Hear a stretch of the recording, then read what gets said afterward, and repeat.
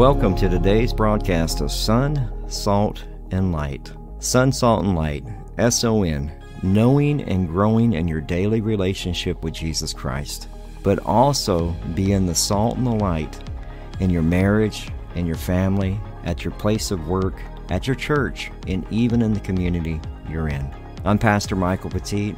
This is a radio ministry of our church, Calvary Chapel Divine, here in Divine, Texas. We are so glad that you joined us for today's broadcast. We are a Calvary Chapel, so we simply teach the Bible verse by verse, chapter by chapter. We believe that God uses His Word to transform, restore, and to change lives one verse at a time. If you're visiting our area, you'd like to get information about our church or church service times, maybe even track down some of the other teachings that we have available through podcast, whether it's through Audible or Spotify or Apple Podcasts, you can do all of that at our church website at calvarydivine.org. That's calvarydivine.org. Genesis chapter 16, verse 1. It says, Now Sarah, Abram's wife, had borne him no children, and she had an Egyptian maid whose name was Hagar. So again, when we talk about maid, it's a bondservant, it's a slave. Is what they're talking about, and we went into that a little bit, and so when we get to the verse where she takes off, it's actually, I mean, that's a whole nother thing, because she was a maidservant and a bondservant. So Sarai said to Abram, Now behold, the Lord has prevented me from bearing children. Please go into my maid, perhaps I will obtain children through her.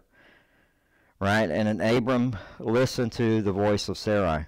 And so when we look at this, I think it's very important that we understand that the first thing that I don't get how she believes that she knows that she's not going to have any more children.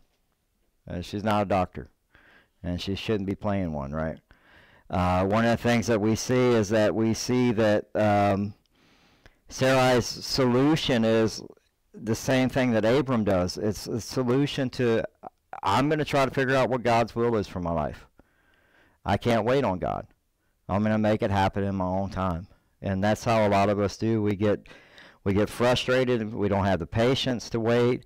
And we try to make things happen.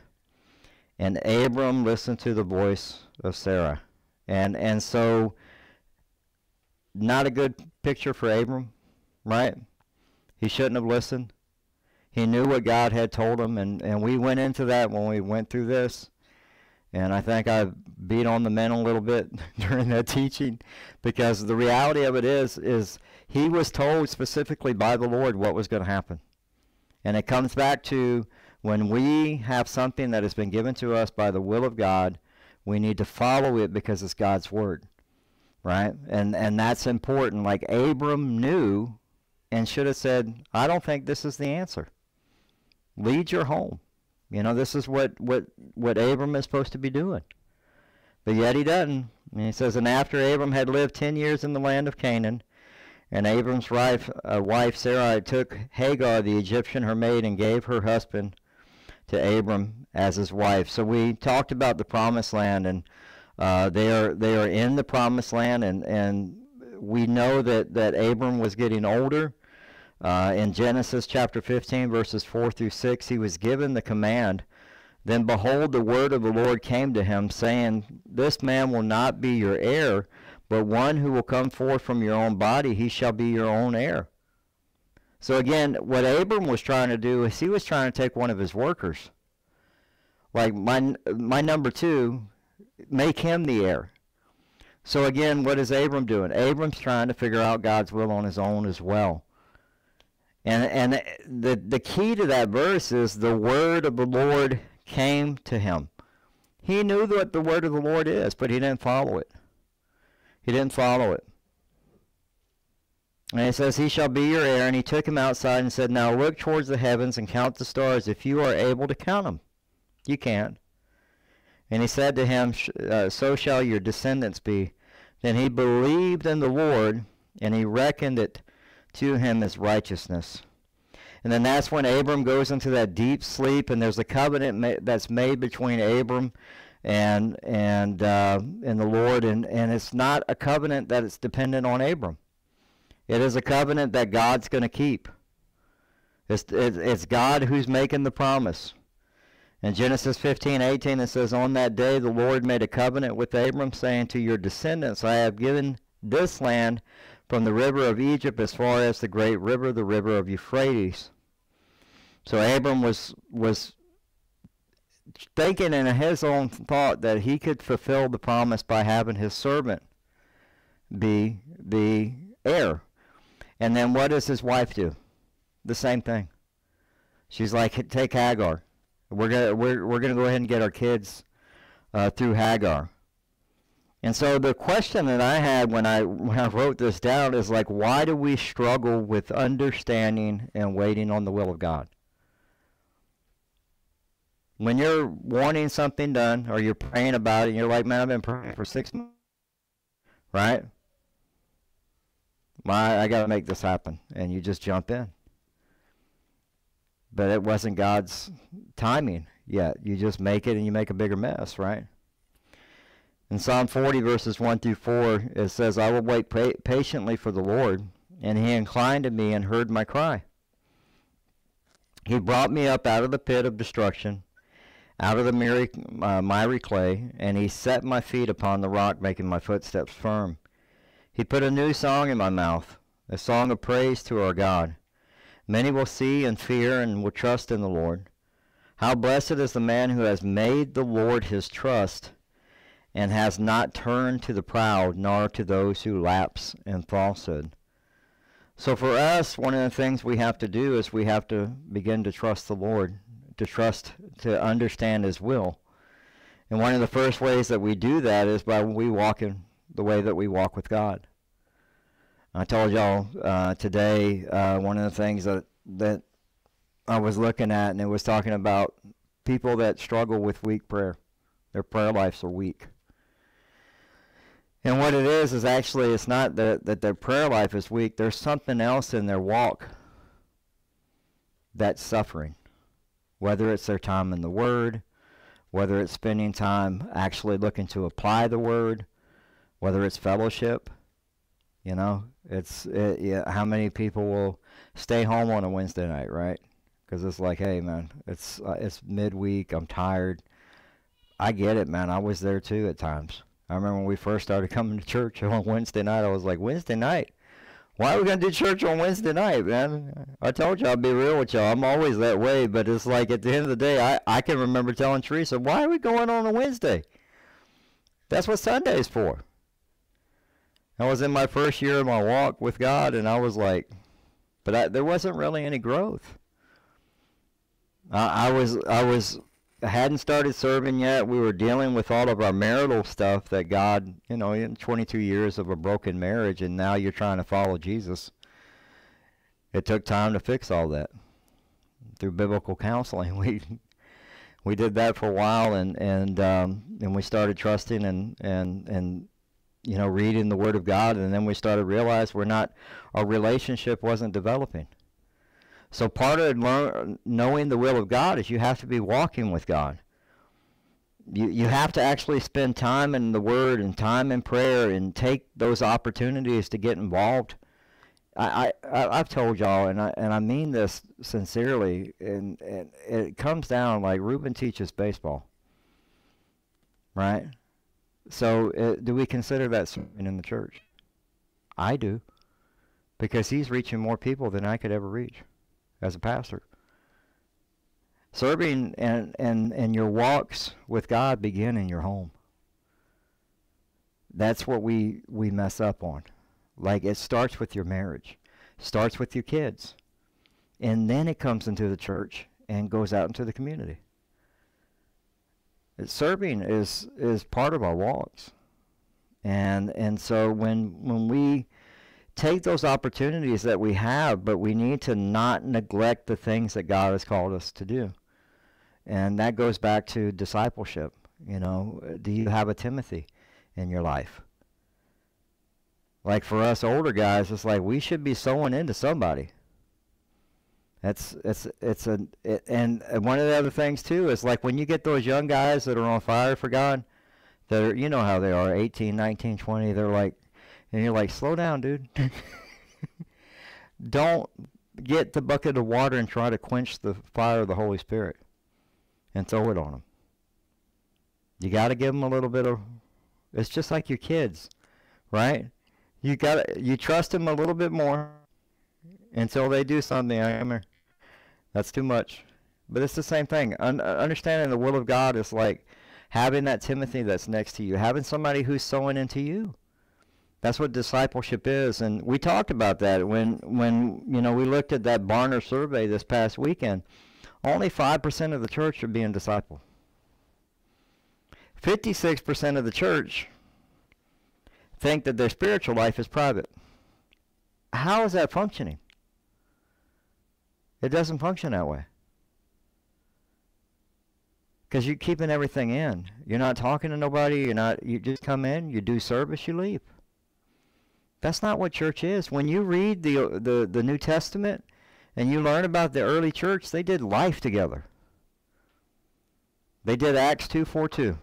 The Word of God, prayer, breaking of bread, and koinonia, which was fellowship. And koinonia is actually admonishing each other with the Word of God, giving godly wisdom to somebody. And by doing that, you'll walk with God, and your understanding of the will of God will be easier for you to grasp. This is what Abram and Sarah missed. They were too busy trying to figure out how to fix the problem, and it wasn't their problem to fix. It was God's. God made the promise. God was going to fulfill the promise. Proverbs chapter 3, verses 5 and 6, my favorite verse in the Bible. Trust in the Lord with all your heart, and do not lean on your own understanding. In all your ways acknowledge him, and he will make your paths straight. This was the first verse in the Bible I could understand. I didn't have any theology background. I was coming into this brand new, and I was like, well, I think I can do that because I know that my understanding got me to this point. Because I never trusted God. Broken marriage, broken family. I think my son was looking at the video that he did, and I forgot. We went through two ODs. This is before Christ. We didn't know God, and our kids were falling off at the wayside. Struggling with heavy anxiety, depression, and it was just like, because their parents, the house was not a calm home. It was chaos. And so, like, for understanding the will of God, stop leaning on your own understanding and start trusting the Lord. If Abram would have trusted the Lord, he would have remembered that the word of the Lord was what? You're gonna have descendants. You got to trust that. The other thing is we need to start with internalizing God's word. We need to actually, one of the things I love about this school is they actually have memorization of the word of God. They have to, even down to the first grade kids, they have to do memorization verses. How many of you could actually throw off a verse today? Right? It's the reality of it is like we need to have those things stored on our hearts. To understand the will of God is simply Romans chapter 12 verses 1 and 2. It says, therefore I urge you, brethren, by the mercies of God, to present your bodies as a living and holy sacrifice acceptable to God, which is your spiritual service of worship. And do not be conformed to this world, but be transformed by what? The renewing of your mind, so that you may prove what the will of God is.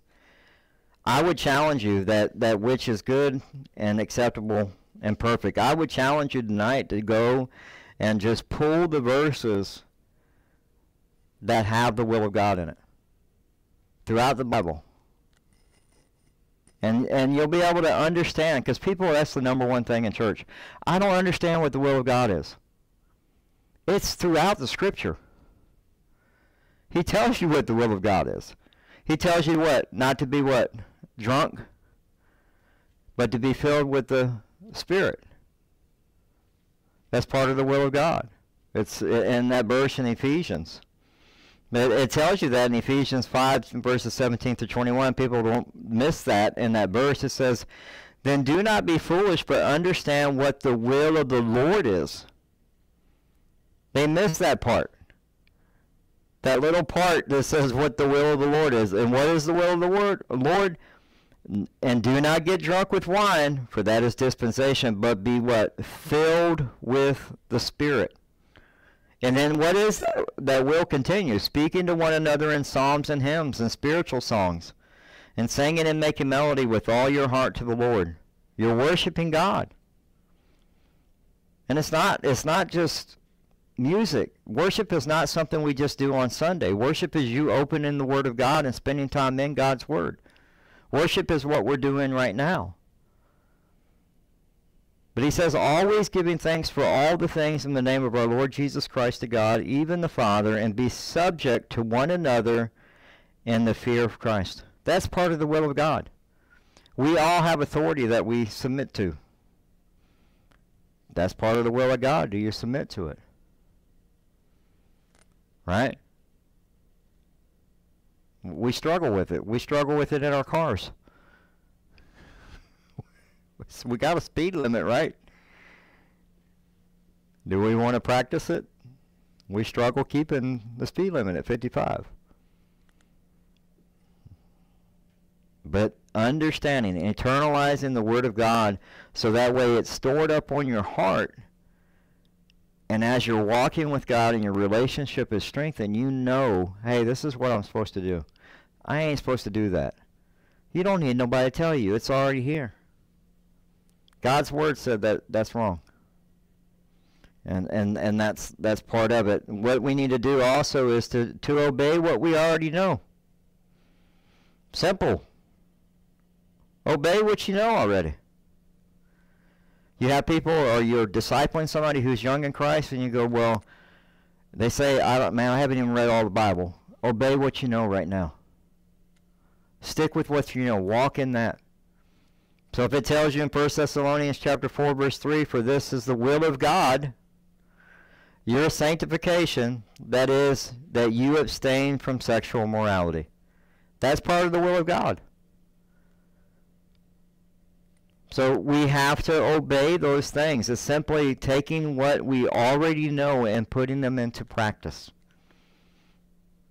One of the probably the easiest things that my pastor, Pastor Joe, taught me is when you're in the Word of God, because sometimes we'll do the one-year Bible, right? And it covers a lot. So you're doing something out of something out of the Old Testament, something out of the New Testament, then you're also doing Psalms and Proverbs. Well, how do you obey all of that? The Holy Spirit will speak to you. You'll know, like, this is important. I need to, what you get that interest, like, what does it mean here? Why is it there? What is that word dispensation? I want to look that up. What does it mean in the Greek? Right? Whatever that is, apply that one truth to your life every day and start walking in it. If it says to love your neighbor, like today I got to practice that. I had somebody, I was coming into school this morning, and I don't know what road that is, but I'm coming down the main road, and somebody jumped out at the last moment. And I had to slam the brakes on. And I was just like, are you kidding me, dude? Now, normally, before Christ, there would have been some horn and some fingers and some other stuff. But I was like, don't do it.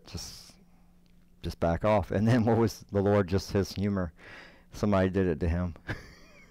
Not even like a mile earlier. Somebody jumped in front of him and he had to slam on his brakes, and I was just like, Lord. But it happens, and then he gets upset. I could see him in the thing going, and it's like, that's we incline. So if we are, like, just take what you know already. Love my neighbor as myself. Love my wife as Christ loves the church. Right? So that those are simple things that we know already. The other thing that we do is we seek godly input. This is important. What I mean by that is you need to have somebody in your life that will give you godly counsel. Okay? if you know their walk is not straight, don't ask them for counsel. Like if you know, hey man, I don't know, man. It's they were at the bar 2 weeks ago. It was on Instagram. That's probably not the person you want to get godly counsel from. You need somebody that can give you some wisdom. Proverbs chapter 11 verse 14 says, "Where there is no guidance, the people fall. But in the abundance of counselors, there is victory." I think that verse kind of covers the White House right now. There's no guidance. If you have godly counselors, man, we need those. I love that, but in the abundance, like it's saying, like have more than just one. You need to have somebody on speed dial. Hey, man, I know that guy's going to pick up the phone even if it's 2 in the morning. Or he's going to call me first thing in the morning. I need prayers. This is going on, whatever. You need to have those people in your life. Those things are important. And the other thing is, too, is to know the will of God God knows exactly how he's wired you. And so one of the things that we understand is that in 1 Peter chapter 1 verse 10 it says, "As to this salvation, the prophets who prophesied of the grace that would come to you made careful search and inquiries." And so what we do is we are seeking God's will for our life through prayer, through the Word, and we're going to get into that this weekend as we talk about prayer, because we're going to finish 1 Thessalonians chapter 3. I promise this week we're going to finish it, and then we're off to 1 Peter. And once we get into 1 Peter, we'll be in that. We'll probably be in 1 Peter the rest of the year, and then we'll be in 2 Peter towards the second half of the year. But it's understanding what God's will is for your life, but you have to understand what you've been gifted in. We've all been gifted with at least one gift from the Holy Spirit. At least one. But are you using it? Do you know what it is? Some people don't know what it is. I had a conversation with my son. My son can teach the Word of God way better than Dad. 21 years old. And I'm like, dude, your gift is sitting in the back of the shed somewhere collecting rust. What are you doing? Because he's trying to figure out, like, Dad, what am I supposed to do next? And I'm like, what is God's will for your life? You need to start praying for that. But I can tell you one thing. The gift that you've been given is not being exercised. You need to start using. He's a natural leader. Natural leader. And very mature for his age, but he needs to get off the can and get moving, God, I didn't come to faith till I was 39. I would have loved to have had it at 21. I mean, my son's been since 5 years old. And part of it is he's single, he's pure, he doesn't practice sexual morality. And so there's a purity to his teaching. He's not been marred by the world. I got 39 years of the world.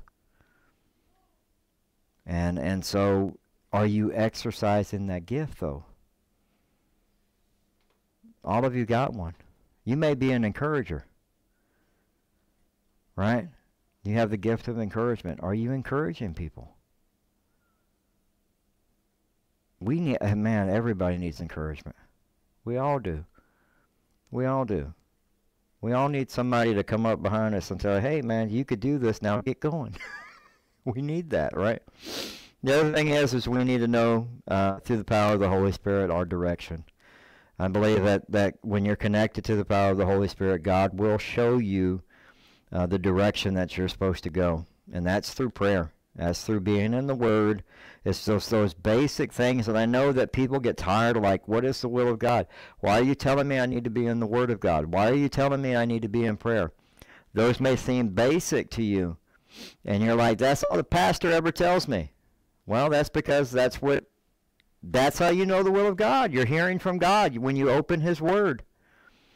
And we'll get to that in 1 Thessalonians chapter 3, verses 9 and 10. I love what it says there, because it says, for thanks we can render to God for your return, for For all joy with which we rejoice before our God on your account, as we night and day keep praying most earnestly that we may see your face and may complete what is lacking in your faith. They are, praying, and that was something that Paul did. He was a man of prayer, and he was constantly seeking the Spirit and the will of God, like what is the direction. He would get, you can't go there. Why? The Holy Spirit said, I can't go there. I got to go here.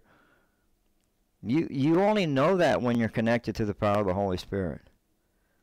And we used that analogy with y'all before where, the missionary, Lloyd Pulley, he wrote that book, Under His Influence. I always say it wrong. But it's being connected to the power of the Holy Spirit. And one of the things he talked about, he said there was a missionary overseas in Europe that had a car, and it was, most of the kids wouldn't even know what it is, a stick shift. And so he would have to jump it. The guy would tell him, hey, make sure you're always going downhill, so that way when you have to start the car because there's something wrong and we can't figure it out, but you're going to have to jump the car through throwing the clutch. And so the guy did it for 2 years. New guy comes in to take over for the missionary for that area, and he tells him the same thing. Make sure you park it downhill. And the guy's like, why? He's a mechanic. He was like, let me just pop the hood. And what it was is those connectors to the alternator were not connected. That he wasn't connected. And that's our life. That's a picture of our life when we're not connected to the power of the Holy Spirit. Like, you can't be the husband or the father or the wife or the mother or the grandmother, the godly grandmother that we all, or godly grandfather that we're wanting to be, if you're not connected to the power of the Holy Spirit. You cannot walk this life without it. That's God's will for your life, is like Jesus died on the cross for you, and you were paid for by the blood of Christ. We don't think about that enough. You're his children, and he's like sealed you with the Holy Spirit. Be connected to it. But again, if we're biblically illiterate, we don't spend time in God's Word, we don't spend time in prayer, how are you going to be connected to it? How are you going to know his will? You're flying at the seat of your pants, making decisions off your emotions and feelings. And we got to be careful with that, because that feelings is the F word in the church. Don't do that. Don't make decisions, especially men. Don't make decisions off your emotions and feelings. Well, that concludes today's broadcast of Sun, Salt, and Light Radio. We hope that you enjoyed it. If you'd like to submit a prayer request or get in contact with us or find out service times, you can do all of that at our website, as well as get our podcast at Spotify, Audible, TuneIn Radio. Pretty much wherever you can find a podcast, you can just type in Sun, Salt, and Light and you'll find it.